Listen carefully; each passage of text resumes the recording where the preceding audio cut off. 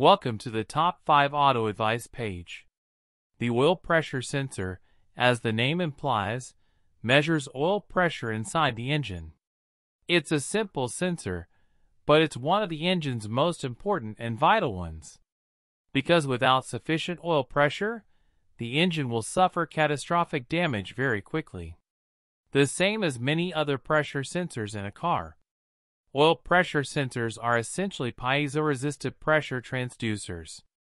That is, it operates on the same basic principle as the MAP sensor. It's simply calibrated for the various oil pressure values expected from the engine. In some cases, an engine's oil pressure sensor is not a sensor at all. It's only a switch. A diaphragm is included in the most basic version, which, when flexed, simply causes an electric circuit and reports that there is enough oil pressure.